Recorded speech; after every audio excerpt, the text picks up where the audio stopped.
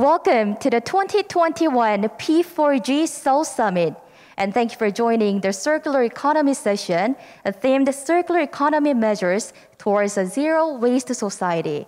If the conventional economic model was the linear economy in which raw materials are collected and then transformed into mass products that are used and discarded as waste, the circular economy is a model that aims for sustainable growth by minimizing the use of resource inputs and regenerating waste materials as resources. And the circular economy is one of the 5 key roles of the 2021 P4G Seoul Summit, and is the 12th goal that the international society has agreed on to achieve sustainable future by 2030. So our session brings together stakeholders from public and, of course, private sectors to discuss circular economy measures to achieve carbon neutrality by 2050 and shift into a zero-waste society.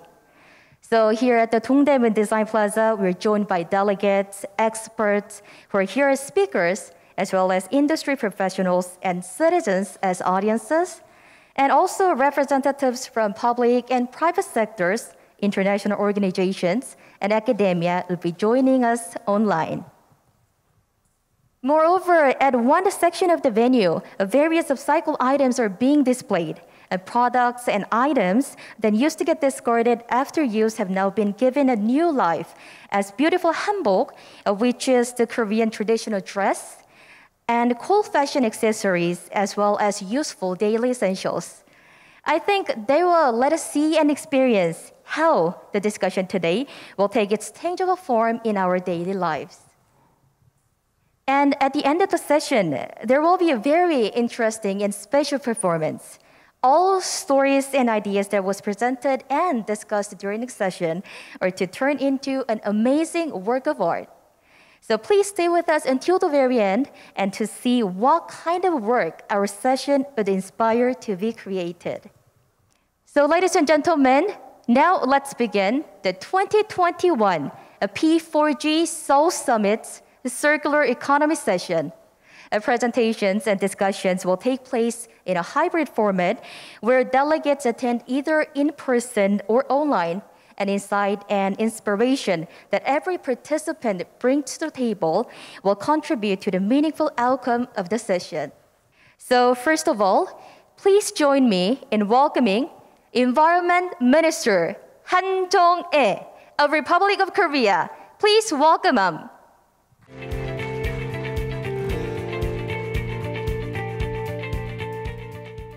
안녕하십니까. 대한민국 환경부 장관 한정혜입니다.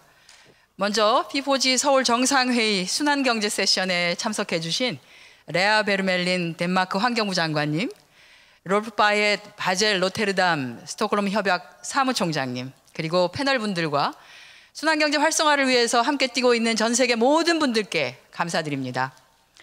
그동안 우리 인류는 경제성장이라고 하는 먹고 사는 문제를 먼저 해결하고 또 우리 삶의 편리함을 추구하고자 기후변화라고 하는 전 지구가 직면한 문제를 외면해 왔습니다. 이러한 안일함이 기후위기를 가중시키고 있죠. 이제 우리에게 탄소 중립은 선택이 아닌 생존을 위한 선결과제가 되었습니다. 지금 우리가 맞닥뜨린 기후위기는 산업화 시대의 유산인 선형경제 구조에서 출발했습니다. 선형경제는 자원과 에너지를 최대로 투입해서 대량 생산은 가능하게 만들었습니다. 하지만 이것은 오로지 앞만 보고 달리는 100m 달리기와 같습니다. 빠른 속도로 나아갈 수는 있습니다만 금세 주저앉고 말기 때문입니다. 오늘날에 우리는 이제 장거리 경주를 해야 합니다. 우리는 물론 우리의 자녀, 우리의 후손들이 살아갈 소중한 삶의 터전과 환경을 지키기 위해서 탄소 중립이라고 하는 배턴을 넘겨받으며 이어달리는 아주 긴 경주가 되겠죠.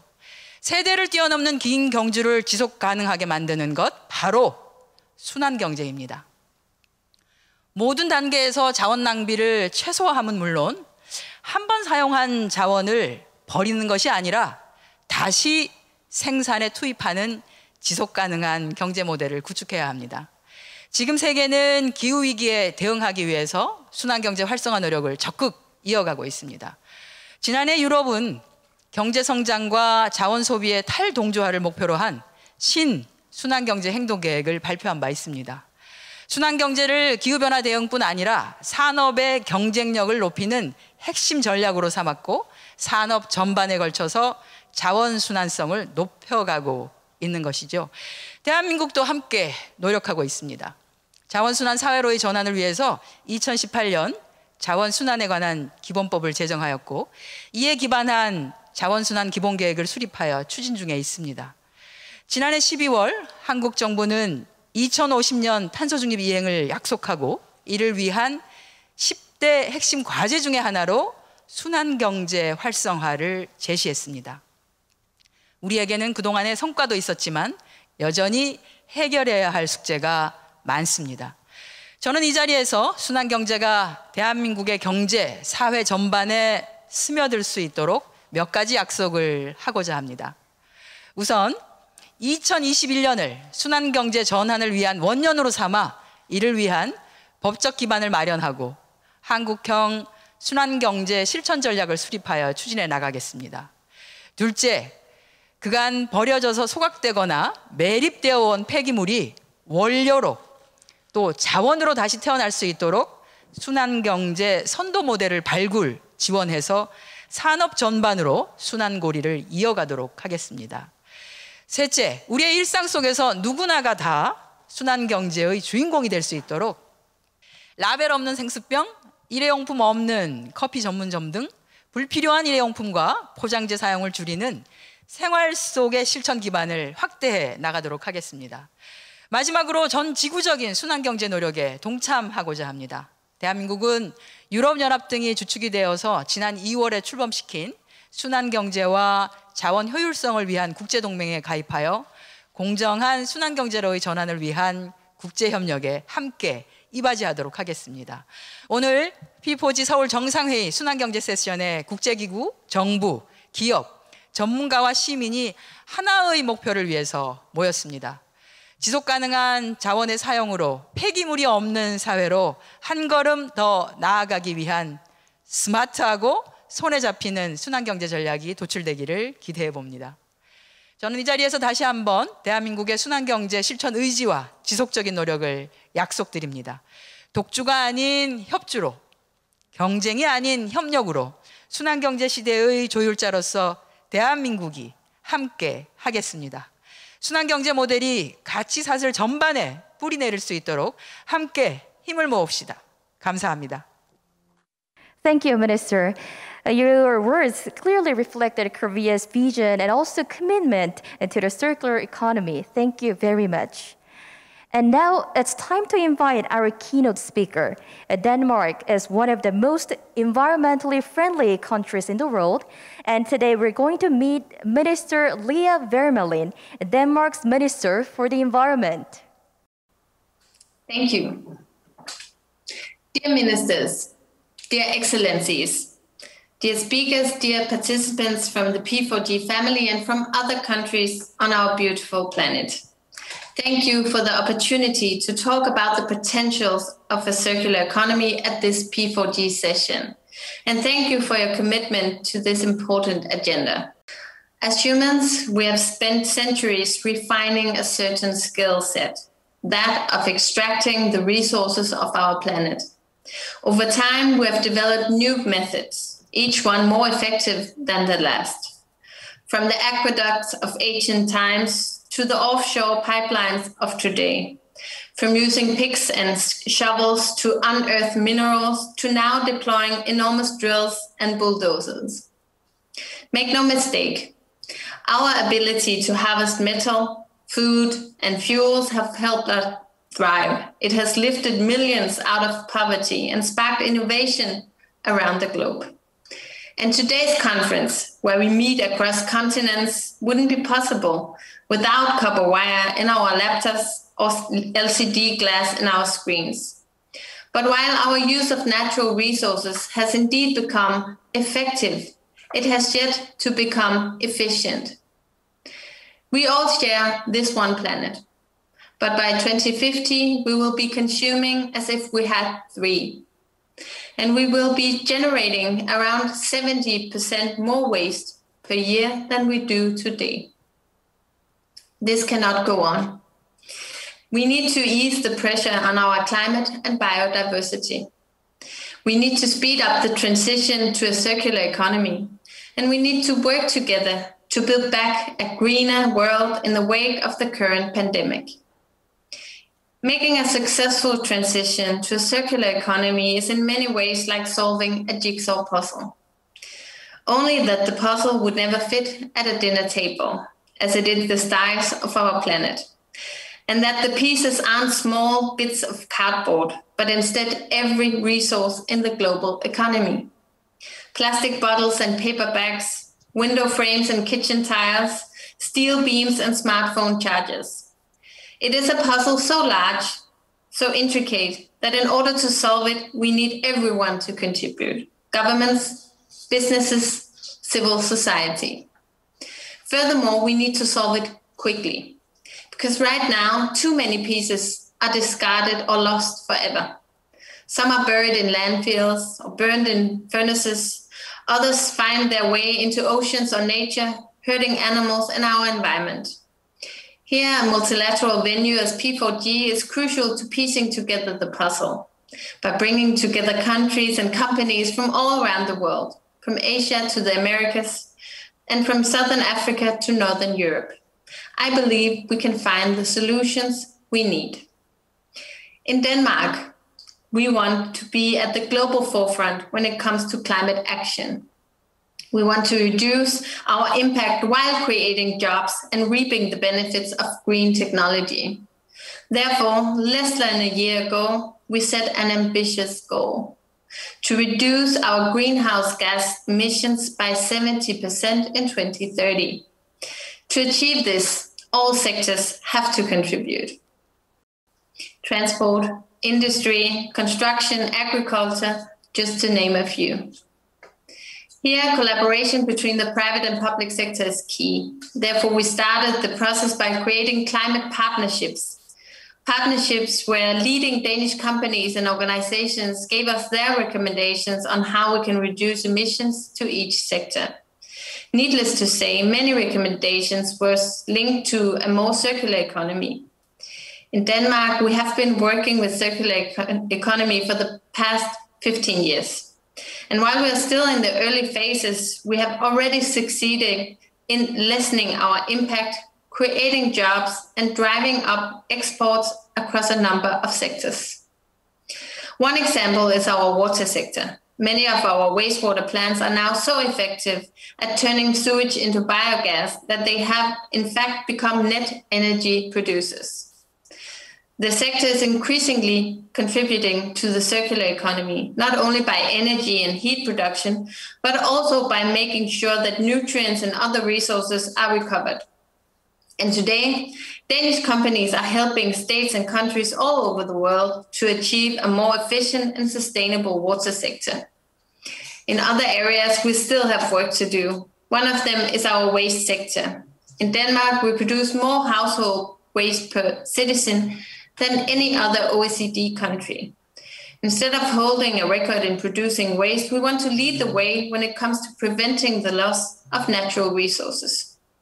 Therefore, we have made a new national plan for waste management and prevention, with the goal of a climate-neutral waste sector in 2030. Right now, we are therefore streamlining the way we sort our waste on a national scale, so that no matter where in Denmark you live or go to work, all household waste is sorted in the same way. This will not only make sorting and recycling easier for our citizens, it will also improve the quality of the waste streams, making it more attractive for companies to invest in new recycling technologies. We believe a strong focus on circularity will not only benefit the climate and environment, it will also benefit businesses. And why is that? Well, there are a number of reasons. Let me just point out a few here today. First of all, as the threat from climate change grows, so does the will to do something about it. just within the last few years, large and small economies alike have set forth new ambitious climate goals, goals that was unthinkable just 5 years ago. Meeting these goals is simply not possible without adopting a more circular economy. To achieve net zero, we need to achieve a zero waste society. And already we see new legislation and new strategies aimed at speeding up the transition. For instance, the EU has in record time adopted measures to tackle single-use plastic, meaning that the range of plastic products where sustainable alternatives are easily available, like plastic cups, food containers, and wet wipes, will be banned this summer.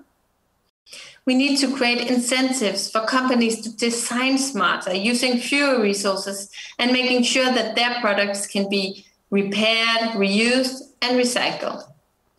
Here we look especially forward to the upcoming proposal from the EU Commission on a sustainable product initiative. It should combine minimum requirements on products to access the internal market with incentives to push for still more innovative and green products, and also provide reliable and trustworthy information to consumers on green claims.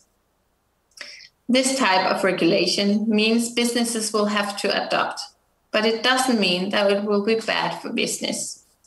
In the EU, for instance, manufacturing firms spend up to about 40% on materials on average. Here, a more circular economy with closed loops can increase profitability and shield companies from price fluctuations as the ones we see right now, where prices on commodities like copper have reached all-time highs. Last but not least, the circular economy can spark innovation, leading to growth and new jobs. In the EU alone, transitioning to a more circular economy has the potential to create 700,000 new jobs. Just imagine how many jobs could be created on a global scale. So, to me, there really isn't an alternative, and we need to help each other across continents, countries, and companies to promote circularity. Here, this summit will be important, not only to strengthen the green impact of P4G, but also to serve as a stepping stone to COP26, where we need to put special emphasis on the importance of public-private partnerships. Together, I believe we can solve the puzzle of circularity and steer the world into a greener and more sustainable path, benefiting both the climate, biodiversity, and businesses. Thank you all for listening. I wish you a fruitful session and an inspiring summit. Thank you, Minister. Denmark's efforts towards circular economy reflected on their policies is very inspiring. Thank you once again. Now we will hear from our next keynote speaker. The Basel Convention is an international treaty that was designed to reduce the movement of hazardous waste between nations. The treaty that first came into force in 1992 were amended and came into effect in January 2021 with the objective of enhancing the control of transboundary movements of plastic waste. Let us invite Mr. Rolf Pyatt, Executive Secretary for the Basel, Rotterdam, and Stockholm Conventions, to hear about how these changes will affect the global circular economy system. Distinguished Excellencies, Ministers, ladies and gentlemen, it is a great honor for me to take part in this session of the P4G Summit and contribute to this reflection on a vision for circular economy. The current take-make-waste extractive industrial model is not only environmentally unsustainable, but it is also a missed economic and social opportunity. We've been surrounded with potential environmental threats that illustrate the challenge for our societies in decoupling economic activity from the consumption of finite resources. World Bank statistics, for example, forecast that the global waste production will grow to 3.4 billion tons by 2050, more than double the population growth over the same period. In 2019, people worldwide discarded most of the estimated 54 million metric tons of electrical and electronic products mostly end-of-life kitchen, laundry, and bathroom equipment, like microwave ovens, washing machines, and dishwashers. This is comparable to the 1.15 million 40-ton 18-wheel trucks, enough to form a line of trucks 23,000 kilometers long. And that's more than the distance between Seoul and the South Pole. Again, these statistics is a sobering reality that less than 1/6 of last year's e-waste is thought to have been diverted for proper recycling and reuse. Should this trend continue, the future paints a bleak future. Through a circular economy, we can reduce environmental impacts while achieving large economic benefits. Working electronic goods and components, for example, are worth more than the materials they contain. They should be designed to have an extended lifespan and also be able to be recycled cost effectively and also energy efficiently. Once achieved, the extended lifespan of the product and its parts, e-waste recycling has been proven to be economically viable and attractive, providing economic opportunities such as labor for the circular economy. The collection, segregation, and primary dismantling of non-hazardous fractions of electronic waste can also be organized with relatively cheap, simple, but safe processing methods. The raw material value in electronic waste alone is estimated in 2019 to be worth than $57 billion. That is equivalent to 76 billion South Korean yuans, 3 times more than the annual output of the world's silver mines and more than the gross domestic product of most countries of the world. There is 100 times more gold in a ton of mobile phones than in a ton of gold ore. Furthermore, recycling the resources and reusing the resources and recovering the resources from used electronics produce substantially less carbon dioxide emissions than mining from the Earth's crust. If the sector is supported with the right policy mix and managed in the right way, it has the potential to create millions of decent jobs worldwide without harming human environment and the human health.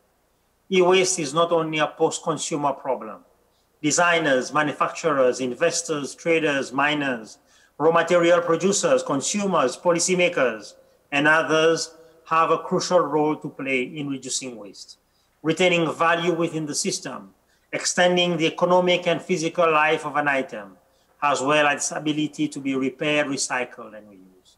Taking a systems approach and redesigning the entire electronic device life cycle for a circular economy could also create more value in the system.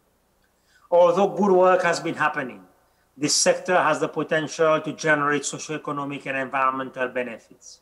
Many challenges still remain, including major environmental and health impacts resulting from dismantling, material recovery, and final disposal of the electronic product. For instance, cable burning is a major source of dioxin emissions, especially in poorer countries where no facilities for sound environmental recycling of e-waste is available. Besides, current recycling practices focus on the recovery of steel, gold, aluminum, and copper are quite inefficient when compared to extraction of other metals. The Basel Convention has contributed to increased circularity in the electronics sector by developing technical guidance for environmentally sound management and the transboundary movement of e-waste. The convention has also provided a multi-stakeholder platform for sharing best practices, guidance documents, and policy experience with the follow-up partnership to PACE, which is the Partnership for Action on Computing Equipment. Plastics is yet another example of a major source of pollution and missed economic opportunity. You may already have heard that if we continue following the same trend, there may be more plastic than fish in the oceans by 2050. According to the Ellen MacArthur Foundation, After a first short-use cycle, 95% of plastic packaging material value, or US 80 to 120 billion annually, is lost to the economy. The Basel Convention's plastic waste amendments adopted in 2019, which made the Basel Convention the only globally and legally binding instrument that currently and specifically addresses plastic waste, has helped to advance circularity by creating the conditions for the global trade in plastic waste, and also to become more transparent and better regulated, as well as inciting governments to provide incentives to strengthen national capacities and infrastructure for the environmentally sound management of plastic waste, and thus encouraging innovation towards the prevention and minimization of plastic waste. Finally, to assist parties in implementing their obligations, the Plastic Waste Partnership under the Basel Convention was also established. Following the waste hierarchy and a life cycle approach, project groups of the Plastic Waste Partnership addressed, among others, prevention and minimization, as well as recycling and financing. To facilitate concrete results on the ground, with funding from Germany, Norway, and Switzerland, 23 pilot projects will be implemented, cutting across these themes. Pollution has a negative environmental and economic impacts. And according to the Lancet Commission on Pollution and Health, pollution is the largest environmental cause of disease and premature death in the world today. Diseases caused by pollution were responsible for an estimated 9 million premature deaths in 2015. This is 16% of all deaths worldwide. Existing knowledge of pollution impacts on the environment and people points to the need to urgently prioritize action to tackle pollution, a planetary crisis which adversely impacts the achievement of the Sustainable Development Goals. COVID-19 has further illustrated this need, as studies suggest that the impacts of air pollution combined with the impacts of COVID-19 can lead to the worst health and planetary outcomes. Furthermore, the pandemic has also brought along additional challenges, such as the exponential growth in the production of medical waste due to the wide use of personal protective equipment, or PPE, and the increased use of single-use plastics. In general, there has always been a strong culture of single-use disposable medical devices, with consequences such as environmental and public health-related issues, supply chain vulnerability, and increased healthcare expenditures. This is backed by a wrong perception that single-use is cheap and more healthy, but reuse can be cheaper. Manufacturers have a strong influence on obsolescence to force consumption. Circularity requires cooperation of diverse stakeholders, and it is not a widespread concept as yet. For instance, recycling may be an alternative for low complexity devices such as syringes and needles. Reuse of non-sterile clinical equipment while keeping product integrity is an option for high complexity devices. There's also the option to shift from products to services, but more studies are needed to assess these other potential opportunities. Policies, regulations, and incentives need to be in place to allow for change and compliance. For example, with the availability of standards to follow, protocols and procurement rules linked to product design, as well as safety measures for reuse, are important. Innovation is also needed. For example, with the development of more sustainable materials and solutions, we can lead to more robust products and less obsolescence, but also much easily recyclable products. The achievement of the sustainable management of chemicals and waste is key to a circular economy and is among the objectives of sustainable development set out in the 2030 Agenda for Sustainable Development. SDG 12.4 sets out to achieve by 2030 the environmentally sound management of chemicals and all waste throughout their life cycle, in accordance with agreed international framework, and significantly reduce their release to air, water, and soil in order to minimize the adverse impacts on human health and the environment. The Basel, Rotterdam, and Stockholm Conventions are milestones in the environmentally sound management of chemicals and waste. They share the common objective to protect human health and the environment from the adverse effects of chemicals and waste, and provide a framework for the life cycle management of chemicals. Together, they cover the elements of the cradle-to-grave approach. For example, most of all the persistent organic pollutants covered under the Stockholm Convention are also subject to the Basel and Rotterdam Conventions. All wastes, all chemicals listed under the Stockholm and Rotterdam Conventions also fall under the scope of the Basel Convention. Waste prevention, minimization, and the environmentally sound management of hazardous and other wastes are legally binding under the Basel, Rotterdam, and Stockholm Conventions, and are key to a vision for a circular economy. Ladies and gentlemen, excellencies and ministers, with these few words, I thank you for your attention.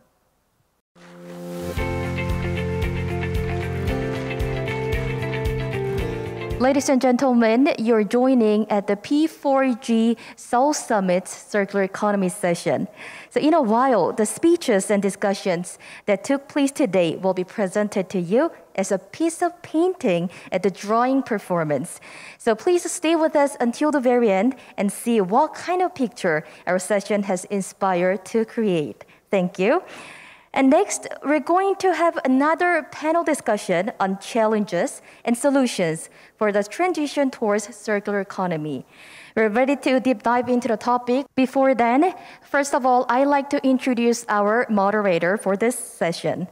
So he was voted as the 2008 National Geographic Adventurers of the Year and is one of the youngest Britons to climb Mount Everest.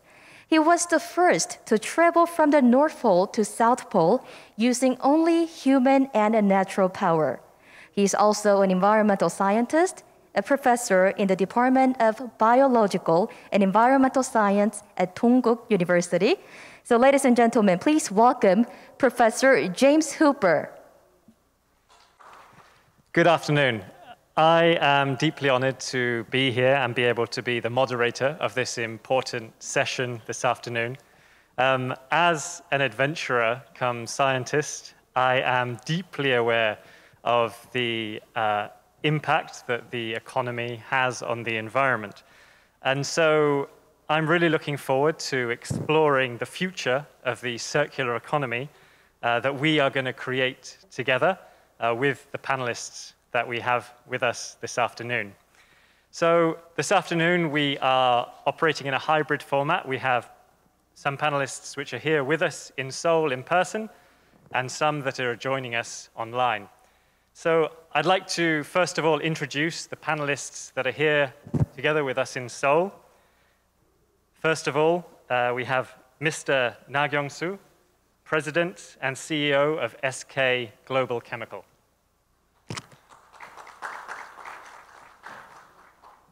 We're also joined by Professor Lee Seung-hee of Gyeonggi University.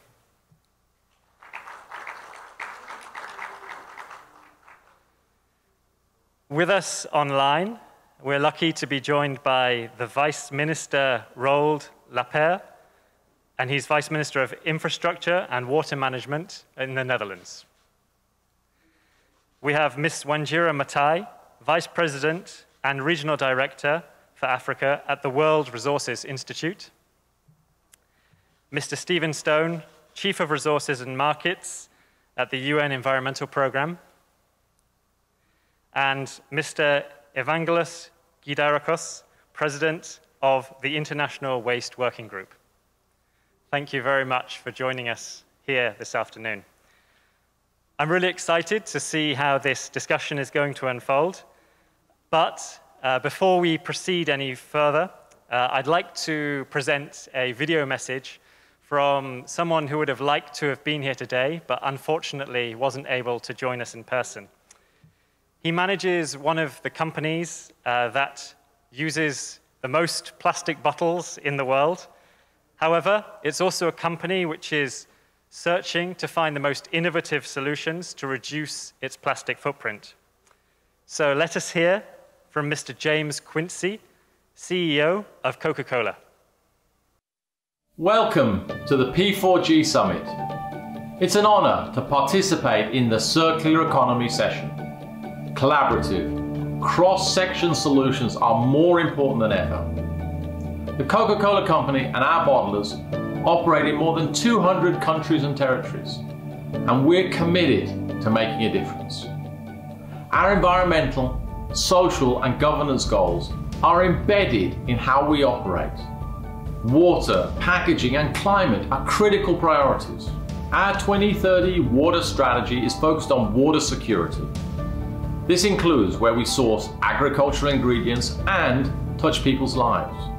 We are putting in place regenerative water use techniques in our operations, such as circular water use programs.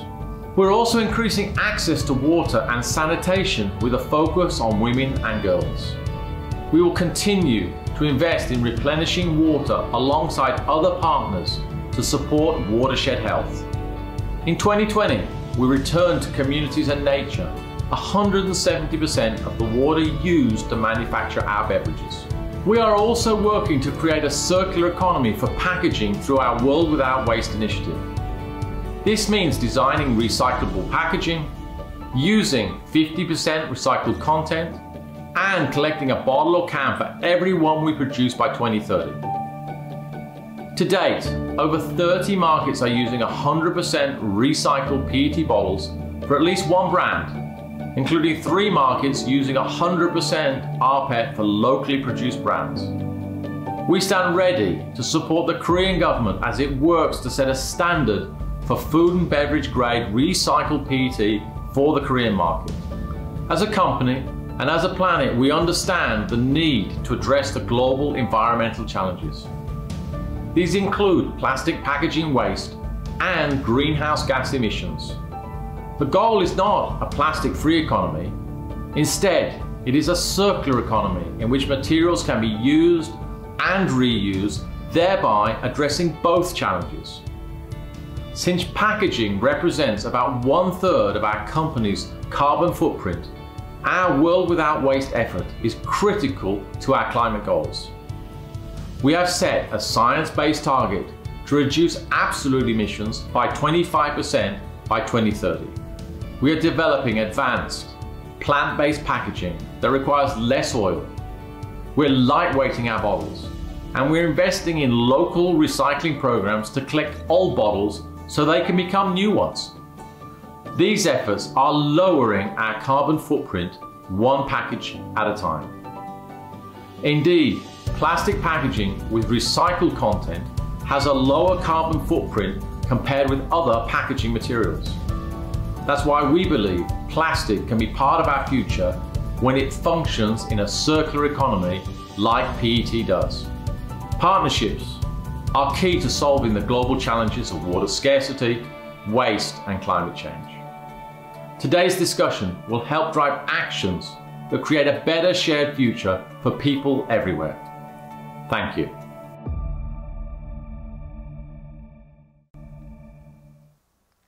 Well, that was definitely exciting to see what such a large company is able to do and what it plans to do, operating in so many different countries, and to be able to see that it's looking to use more 100% recycled bottles in its production facilities, and indeed that the recycled plastic bottles are less carbon intensive than the virgin plastic bottles. So certainly exciting things are happening. I guess, as we can see in the video, there is a reality that a lot of plastic is used in the global economy. And since the outbreak, particularly of COVID-19, the world has seen a vast increase in the disposal of plastics, and particularly single-use plastics. I'd like to ask a question to Ms. Wanjira Matai, the Vice President of the World Resources Institute, if that's okay. Ms. Matai, what is the current situation in terms of waste generation in Africa, and particularly in Kenya? And how are you dealing with the issue? Thank you very much. And it's a pleasure to be at this conference. I must acknowledge that waste and the waste generation in Africa and in Kenya, certainly I can speak for, that's where I'm from, has always been an eyesore. Everywhere you go, you tend to find what seems like uncontrolled piles of waste.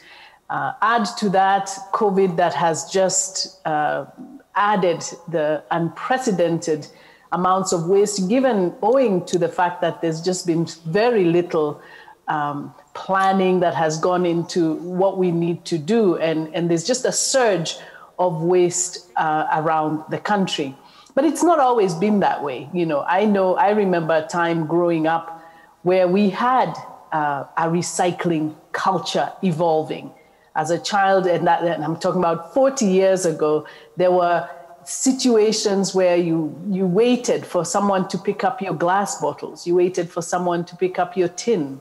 You waited for someone to pick up newspapers. And there was a sense of this evolving circular economy at the time.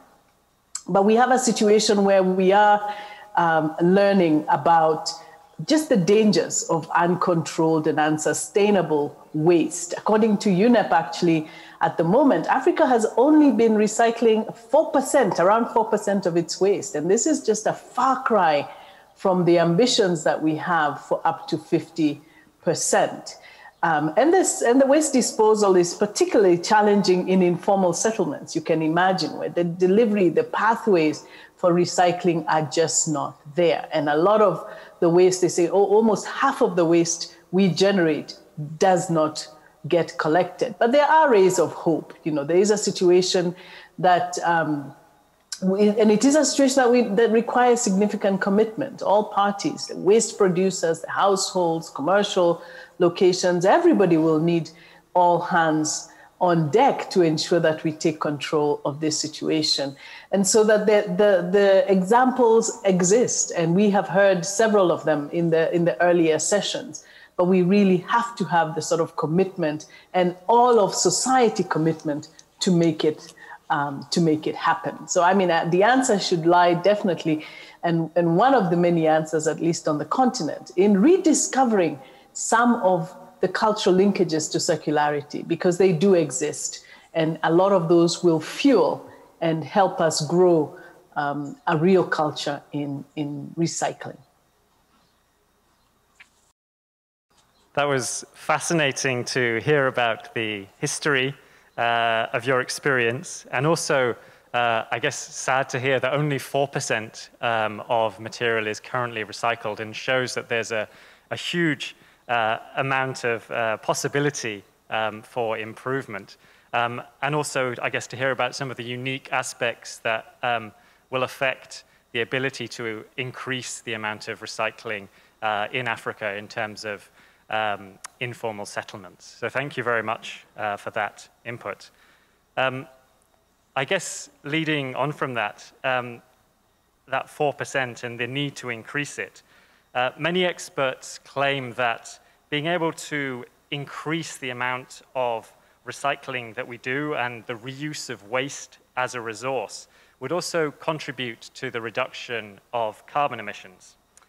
And an increasing number of countries, as we know, including Korea, have pledged to become carbon neutral in the coming decades. So last November, UNEP's International Resource Panel released a report which highlighted the importance of improving resource use efficiency to reduce greenhouse gas emissions. And so I'd like to ask a question to Mr. Stone. In what ways can a circular economy contribute to achieving carbon neutrality? Thanks very much, James. It's great to be part of your panel and great to be hearing from Wanjari as well. Yeah, it's a huge part of our pathway to carbon neutrality. We can't get there without circularity and the circular economy. Just to give you an idea, the amount of throughput of raw materials every year is on the order of 100 billion metric tons of raw materials extracted and processed, which has a cumulative footprint of about half of all carbon emissions, And the amazing thing, as my colleagues were saying, very little of that is actually cycled back into the economy. Some of it, of course, goes into buildings, and that's our infrastructure stock. A lot of it goes straight into the atmosphere in terms of emissions, and other parts go into landfills or into the ocean. So circularity has a huge role to play. And I was also listening to Stefan Zikars closing up the last session from UNIDO. The value chain approach has a lot to offer, because by zooming in on those parts of the economy that drive material consumption, we can actually reduce it. So buildings and construction, food systems, huge part of our carbon emissions in our material flow, transportation, textiles, plastics.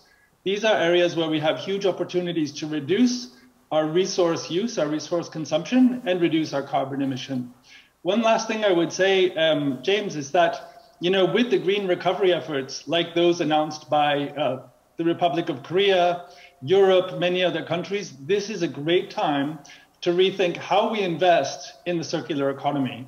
$16 trillion worth of announced stimulus spending. We need to make it green. Thanks. Back over to you, James.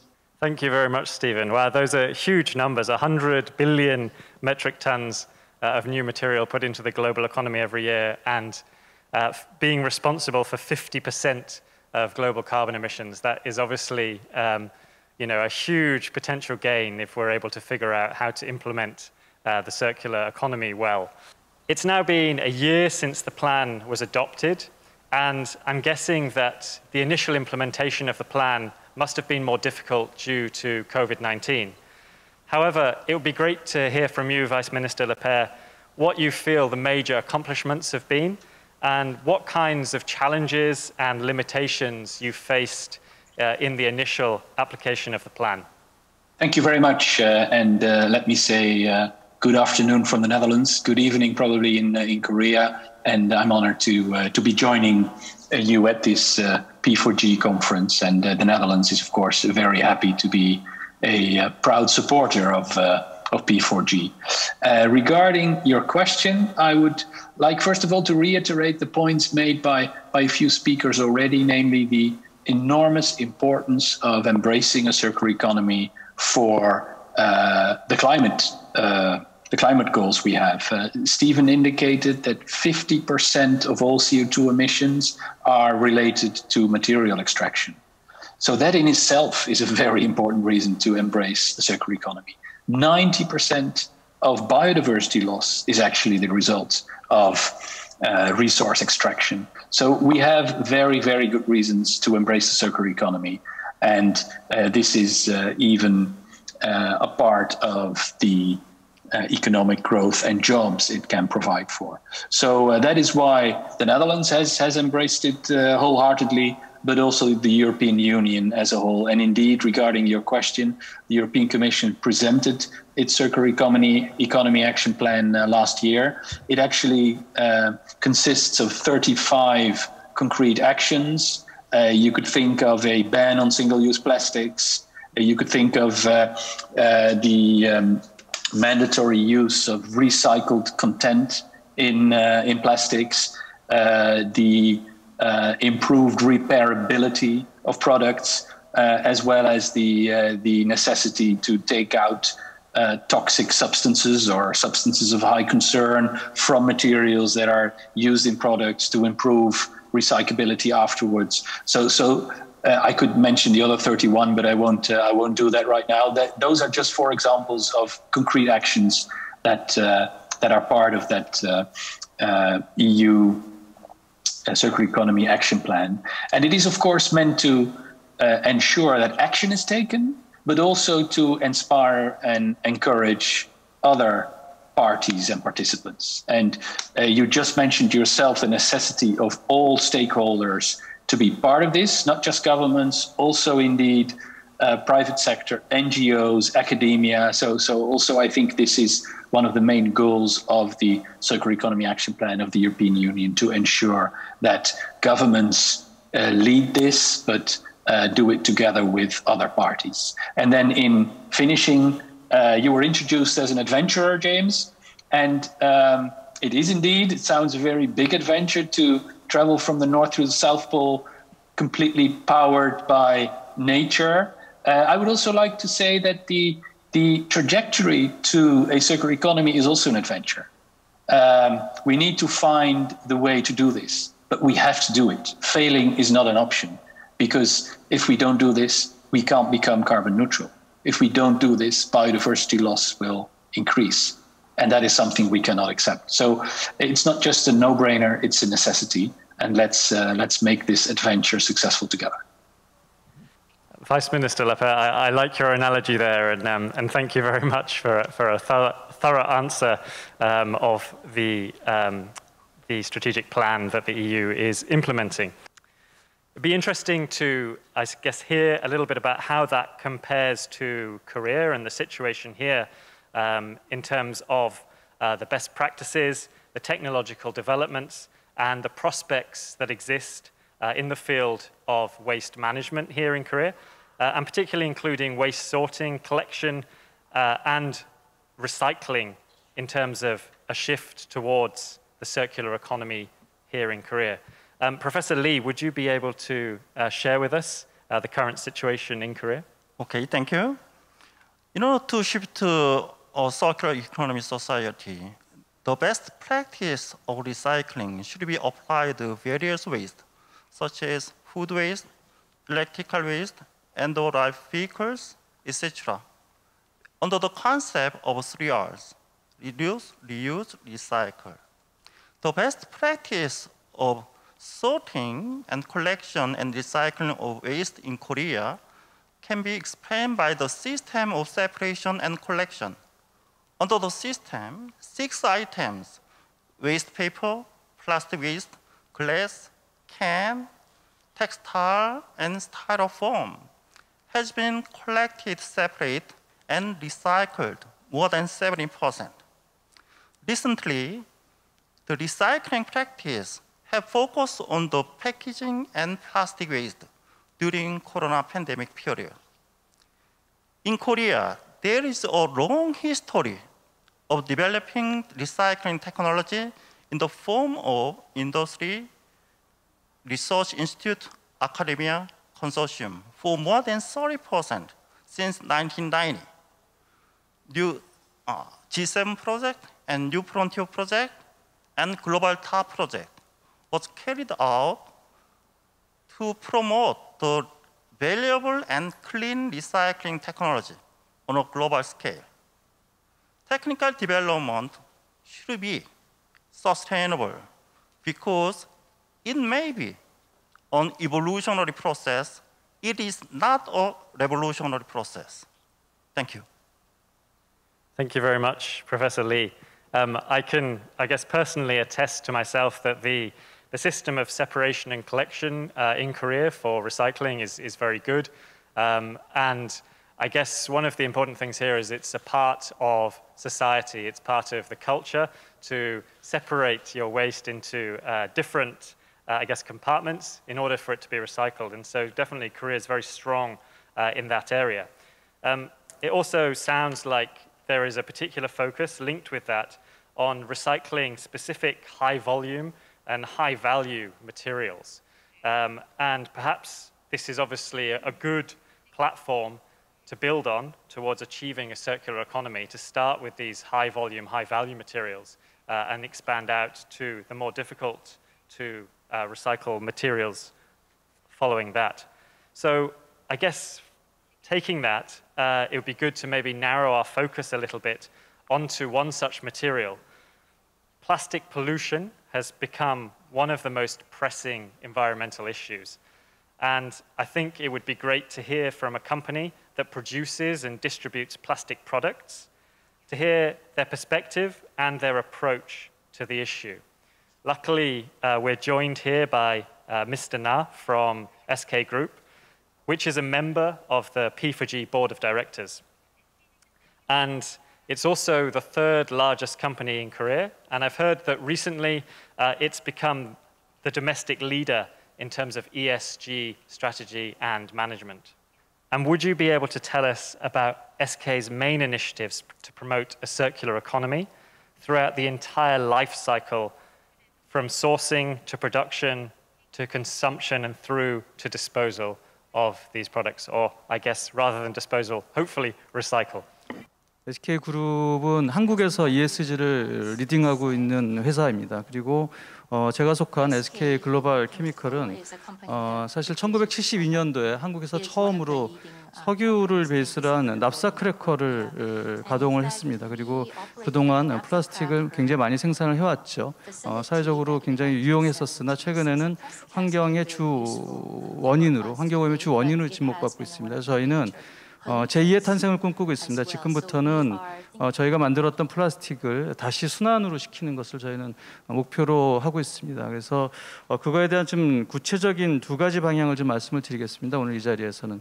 첫째는 계속 앞에서 연사들께서 말씀하신 것처럼 플라스틱의 리사이클 비율이 굉장히 낮습니다. 그래서 저희는 이 플라스틱 리사이클 비율을 획기적으로 증대시킬 수 있는 기술 개발에 지금 굉장히 큰 역점을 두고 있고요. 두 번째는 우리가 플라스틱 없이 또 살기는 굉장히 어렵습니다. 그래서 이 플라스틱을 사용하게 된다면 가능하면 친환경적으로 사용할 수 있고 리사이클이 가능하게 디자인하는 것 두 가지를 큰 목표로 삼고 있습니다. 세부적인 저희 기업의 목표를 그래서 저희가 생산하는 플라스틱의 100%는 아니면 그 이상을 직간접적으로 리사이클 하도록 하겠습니다. 저희가 구체적으로 좀 말씀을 드리겠습니다. 그러면 리사이클 비율을 높이기 위해서 지금 저희가 집중하고 있는 부분은 케미컬 리사이클에 특히 집중하고 있습니다. 폐페트나 아니면 폐폴리에스터, 폐비닐 이런 다양한 플라스틱 쓰레기를 다시 석유로 돌리는 겁니다. 그래서 다시 그 열분해를 가해서 다시 석유 자원으로 돌려서 다시 플라스틱의 원재료로 쓰는 것에 지금 저희가 기술 개발을 하고 있고 자체적인 기술 개발 및 글로벌 기술 업체와 저희가 조인을 해서 상업화를 지금 추진하고 있습니다. 깨끗한 플라스틱은 다시 사용할 수 있는 메카니컬 리사이클도 저희가 계속 관심을 가지고 있고요. 그러려면 플라스틱이 굉장히 잘 분류되고 수거되어야 됩니다. 그룹에서 갖고 있는 디지털 역량을 활용을 해서 그런 영역에서도 저희가 순환경제에 기여를 하고자 합니다. 친환경 제품이라 하면 기능성이 유지되면서도 적은 양으로 그 기능을 유지한다든가 아니면 리사이클된 레진을 기존의 석유 레진과 섞어서 물성을 만들어낸다든가 아니면 생분해성 수지를 만든다든가 특히 중요한 거는 재활용이 가능하도록 처음부터 디자인하는 것이 굉장히 중요합니다. 그래서 저희가 그런 것을 굉장히 많은 매니팩처러나 브랜드 오너들과 지금 코워크를 하고 있고요. 이걸 통해서 저희는 플라스틱의 유용성은 유지하고 그렇지만 이게 순환경제에서 플라스틱이 재활용되도록 하는 것을 진정성 있게 지속적으로 추진할 예정입니다. 네, 감사합니다. Thank you very much, Mr. Now, for that insight into what SK Global Chemical are doing in the recycling space and what they plan to do. I guess it was interesting to hear about the distinction between chemical and mechanical recycling, and I guess how those can be done separately, which I guess is important in terms of achieving the goal of recycling all plastics, which, as you said, SK is setting out to achieve recycling more plastic than it produces. That said, it's also, as you said, plastic is something which is very difficult to not use at all, and there's obviously still a need to continue to use plastic in the economy. And so I guess that puts the focus on where can we find those improvements in plastic recycling. Korea currently produces 191 kilograms of plastic waste per capita per year, but the recycling rate could definitely be improved, as Mr. Na pointed out. So I'd like to go back to you again, Professor Lee, to ask what you think are the best ways to achieve a plastic-less and a zero-waste society in order to transition to a circular economy. Thank you. And we understand that plastic waste was generated a lot in Korea. So we made a master plan of plastic waste management. There are several ways to achieve the plastic-less and zero-waste society. Among them, I like to emphasize two ways: technical development and partnership. technical development is necessary to recycle various types of waste and produce alternative materials, such as bioplastic, to replace the plastic materials. That changes the concept from the cradle to grave to cradle to cradle. And in particular, recycling technology should be developed sustainably with a technical roadmap due to the environmental situation and conditions of the countries. Also, partnership is very important in creating zero-waste society. Partnership between stakeholders, partnership between the society in domestic, partnership between the countries around the world should be established, work together towards a circular economy society. So I like to mention that if we work alone, it is just a road. But if we work together, it can be a history. Such partnership can make a history in zero-waste society. Thank you. Thank you very much, Professor Lee. I think that's a great point, that the partnerships are very important. I guess the very nature of the circular economy means that it requires all parts and all stakeholders in the economy to work together towards a common goal by the nature of it being a circular economy. So thank you very much. I think everyone can agree that the transition to a circular economy is necessary. We've heard that in terms of the carbon emissions that it produces, and we can see it in terms of the amount of waste that needs to be dealt with on an annual basis around the world. However, from a business standpoint, there also needs to be, I guess, the issue of profit considered. And so businesses need to find a profitable way to be able to work inside the circular economy. And so I'd like to ask Mr. Na again what his thoughts are on the shift to the circular economy. Can it benefit companies economically? And is it possible to generate profit within that system? And if so, what are the prerequisite conditions that make it possible?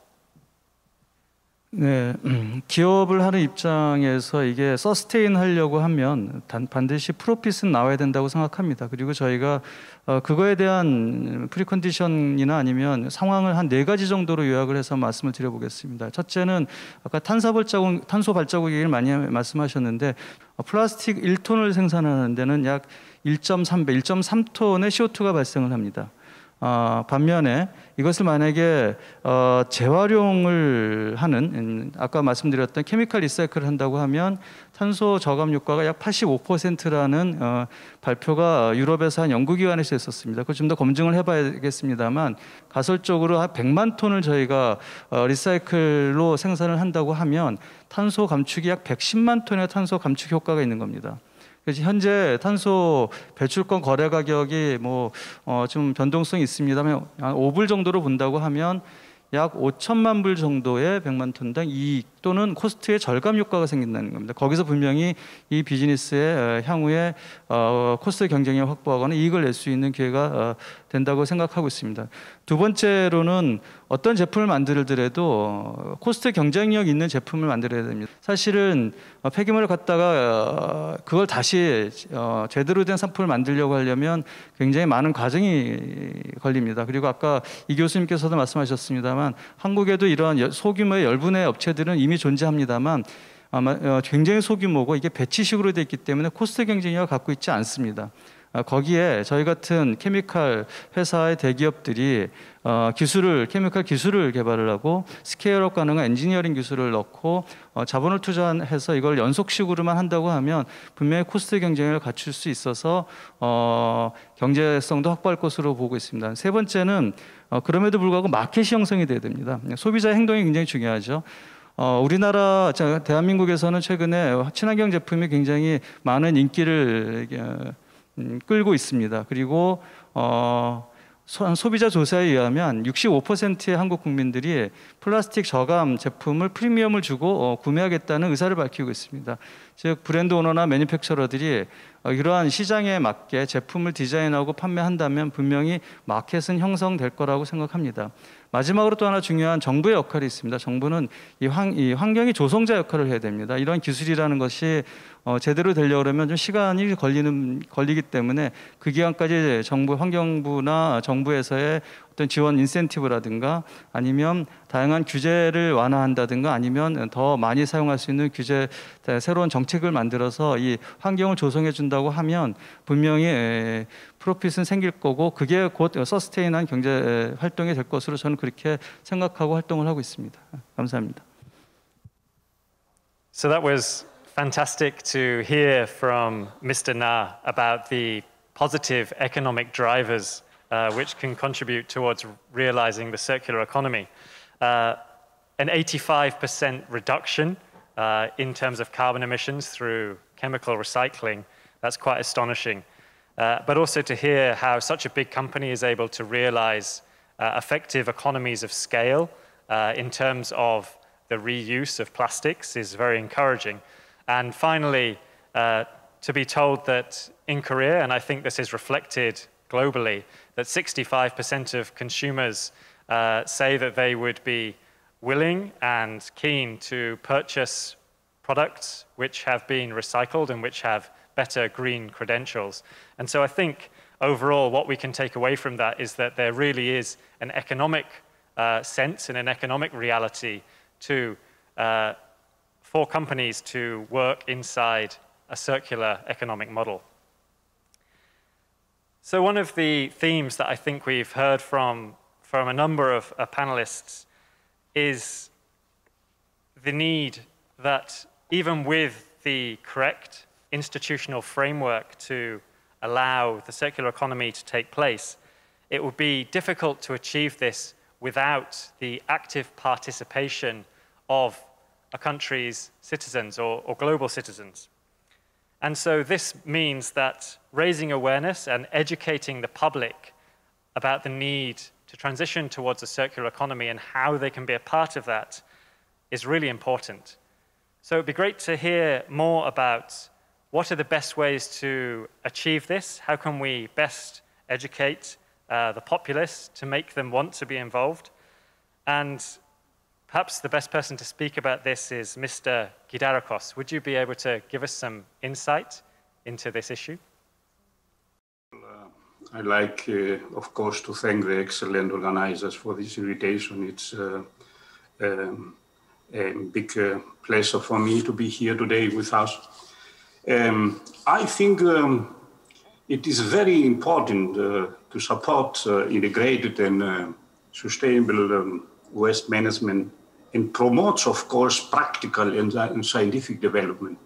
So, and I mean some of the main goals are knowledge transfer, dissemination of information, and of course, education. And regarding the education activities and capacity building in developing countries, for example, the activities of the IWWG, regional branches in Latin America, in MENA region, and also in Southern Africa, provide important contributions. What I mean is, for example, smaller events are targeting to transport the results of the larger events in Europe.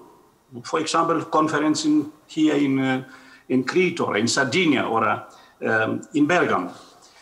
But I like to give a clear opinion of on zero waste. This is my personally, but also from the International Waste Group. There will be no real zero waste strategy in waste management. And thus also in circular economy in the next years, in the next future. I think the handling of materials, from raw materials to products and their use, to recycling activities and final deposition, always leads to material losses, for example, emissions. So recycling also leads to the accumulation of pollutants and to a reduction in the quality of the recycling products. So in this respect, I think there will always be material and substances that have to end up in the landfill. So what is the consequence? I think consequently, the goal cannot be zero waste at the moment, but the sustainable reduction, I mean the avoidance of waste to an economically and ecologically sensible level. I feel economic and ecology have to be very, very important. For example, in the EU, in the European Union, this has been recognized by the limit of 10% of MSW to be landfilled by 2030. So thank you for the moment. Thank you very much, Mr. Gedarikos. I think, as you said, in terms of getting people on board, sometimes to approach people with realistic goals can help to make people think that they're really able to contribute to creating that change. And it's also, as you said, being able to share stories from different parts of the world to share that knowledge, to transfer that experience can be very powerful. Thank you very much. So I think as we have been speaking, we can see that all the elements, all the different stakeholders that make up the circular economy, it's important for them to work in partnership. And it's important to be able to bring them together. And by bringing them together, that's how we'll be able to realize these goals and to be able to work together towards change. But in terms of bringing together various stakeholders, the role of research institutions like the World Resources Institute and other NGOs is particularly important, I think. And so it would be good to go back to you, Ms. Matai, and to listen to your thoughts on this. Thank you. The World Resources Institute, as you've mentioned, is a research organization, and we work at the intersection, we say, of environment and development, turning what we call big ideas into action. And the truth of the matter is circularity is really a great example of this intersection. There are a number of platforms at WRI that are concerned or at least focused on this in particular. We have, of course, the P4G Hub, which we host, proudly engaging with partnerships around food waste reduction, clean energy investment and efficiency, and then also sustainable transportation. But we also have, the platform for accelerating the circular economy, PACE, which is one of those that we are also discussing today. The truth of the matter is we see these platforms and all platforms like them focused on reframing our assumption about growth, about sustainability, and our own view of our place in the world. I really like what Mr. Gedarikos has said, because it is true that there will be waste and there will be our ambition is really to ensure that we drive towards sustainability. Now, we see P4G as a place where we can see speedy, swift, scalable, market-based solutions that can be developed and grown. And that's exactly what we need, is a global architecture that understands how to grapple with these issues, particularly in developing countries, where we really must build resilience, a more efficient use of resources, because efficiency is a very big part of this. And then, of course, sustainable business models. There's a wonderful emerging paradigm around nature-based solutions that is wonderful, because it embraces this concept of what we must change around us and around this planet, around the issue of decarbonization and certainly addressing the climate crisis. We have to produce our food and what is important for our livelihoods. We have to do that more efficiently. So our production itself needs efficiency across the board. We have to protect what we have. safeguarding what we have to ensure that we continue to push down the emissions, but also to reduce the burden on other systems that would need efficiency built into them. But even more relevant to this particular discussion is this issue of reducing waste, whether it's across the food systems, value chains, or greenhouse from product use and manufacturing. I was amazed to hear from the Coca-Cola CEO, a third of their emissions is in their packaging alone. So production and manufacturing, as well as food production, has really got to be where we address, and we heard 50% of global greenhouse emissions come from there. And then I think the important one is to restore. So this has to be an entire, all of systems approach, so that the pressure is not only on the reduction. So that's a little bit about what we do. We've heard about P4G and also about PACE, but those are two platforms that WRI is really proud to host that are part of the work we do. Thank you very much, Ms. Matai. I thought that was an excellent summary of what we've spoken about so far, and to tie together the idea of having a global architecture, a global cooperation, but also the need to find the local market-based solutions which allow this to operate sustainably, and finally, as you mentioned, to find inspiration in nature for alternative ways of achieving these goals. So thank you very much. That was a wonderful summary. Saved me a job. Now we've looked at this fundamental concept of the circular economy, and we've discussed ways that we can promote it and share it with the public. So moving on from that, I think it would be good to ask another question to Vice Minister Lapierre.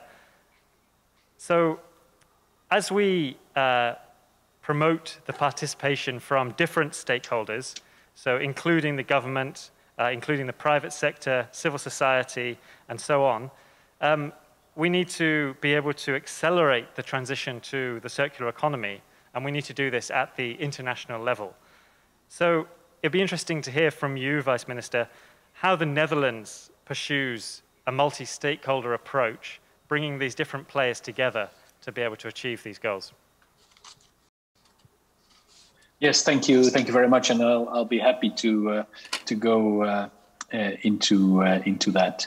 And let me here build upon what Mrs. Matai has already said on the platform for the acceleration of the circular economy, which is hosted by WRI, by the World Resources Institute. This is, I think, a prime example of a platform that brings together governments, private sector and other stakeholders to indeed do exactly what you were just referring to, namely ensuring that we translate our goals into action. And the action plan of the platform for the acceleration of the circular economy does contain concrete actions on electronics, on plastics, on textiles. Let's not forget textiles. They emit more CO2 than airlines and the maritime sector together. So that are, I think, examples of clear platforms that are meant to really achieve practical results. And then in addition to that, I think the point that Mr.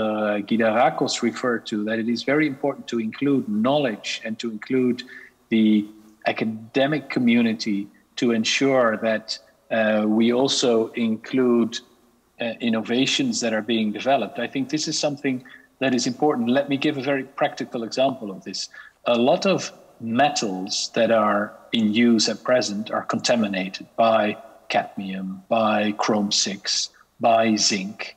And until very recently, we were actually not able to really recycle that metal that contained contaminated metal in a proper way. And through a very close cooperation with academics and research, we have now opened the first factory in the Netherlands that can indeed completely recycle those products without maintaining the toxic element of it. It's being taken out. And this, I think, is a prime example of setting a goal, because we want all metals to be recyclable. But if they're contaminated, you need the highest level of knowledge to be able to ensure that you can do that in a safe way. And that's what we have to achieve in several of those chains. And I'm proud that we can work together with that, because that is often bigger than one country or one university. You really need coalitions to do that. Thank you very much, Vice Minister Lepere. That was a fantastic example to, I guess, illustrate why it's important to involve all the different stakeholders and yeah, to show setting that goal, bringing in different people, in this case, academics, to help solve a specific problem which allows more metals to be recycled in a clean and non-toxic way. So I think that's a really key message and very good illustration of that. I think moving that a little bit broader, in terms of supporting developing nations, which obviously UNEP has also been focusing on, what are some of UNEP's efforts? Would you be able to describe them, Mr. Stone, to provide sufficient knowledge and technology and information, as well as funds, to developing countries to help their transition also to a circular economy? It's a fascinating discussion that we're having, and I'm learning a lot, both from the colleagues in Korea as well as internationally. From UNEP's point of view, our ambition is around knowledge. It's around knowledge and science. And how can we bring this knowledge in a very practical way to countries that are grappling with the transition that the Vice Minister spoke of? One of the tools that we've developed is called a hotspots analysis tool. You can Google it at SCP HAT, hotspotsanalysistool.org.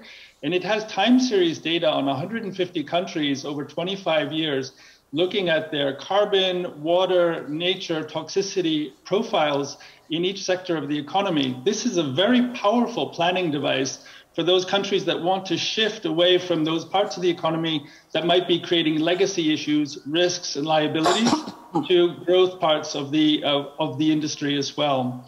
So deepening our knowledge around how we create more value without creating risks and liabilities.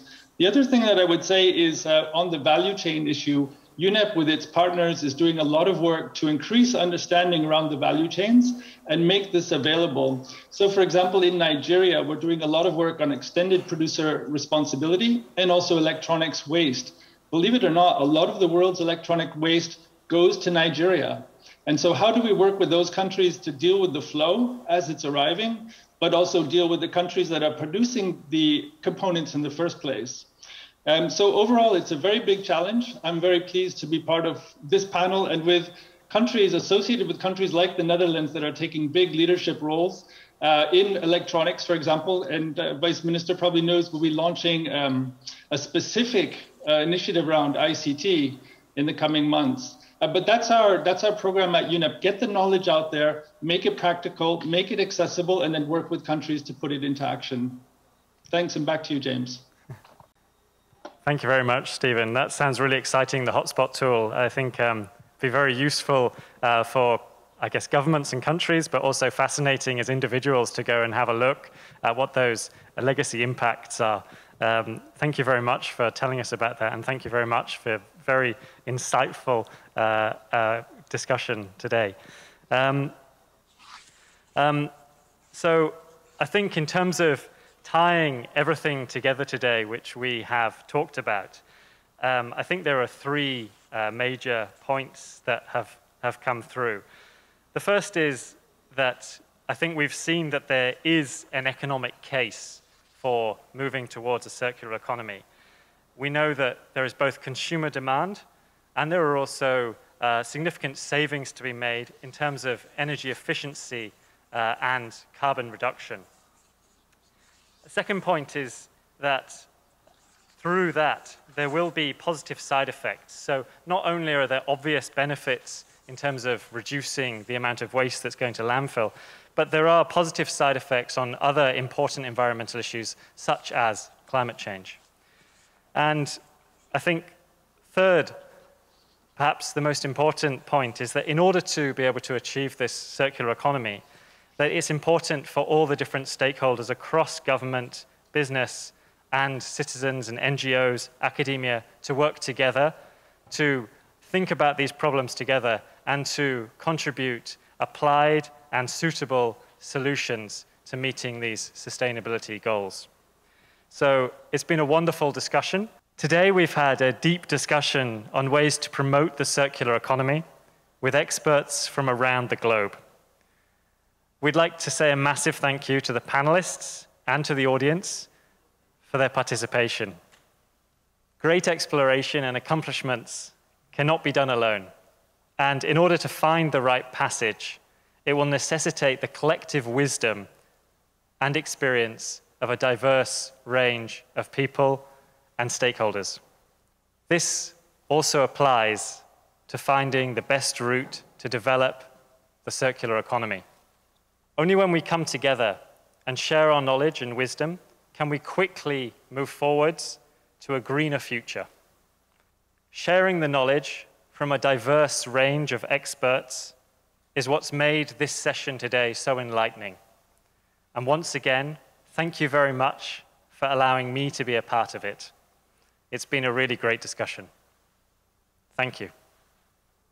Thank you very much to all of our panelists and the speakers who joined us through Zoom and also in-person speakers. Thank you very much for the insightful speeches and also answers.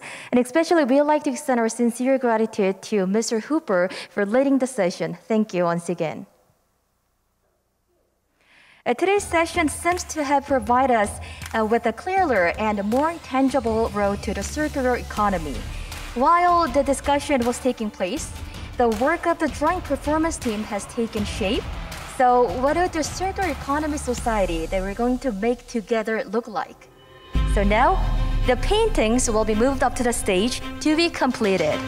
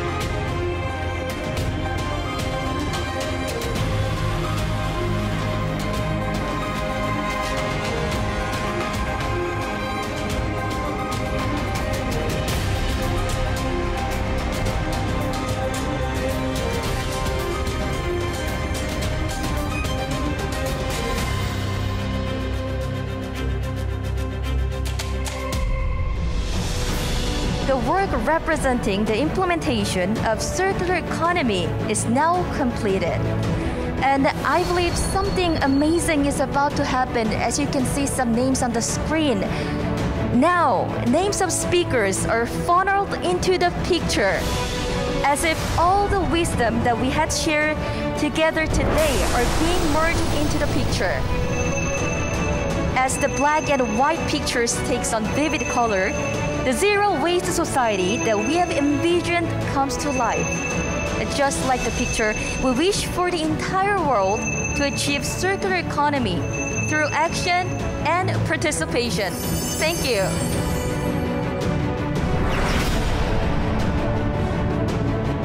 A road to circular economy is a journey that cannot be taken alone.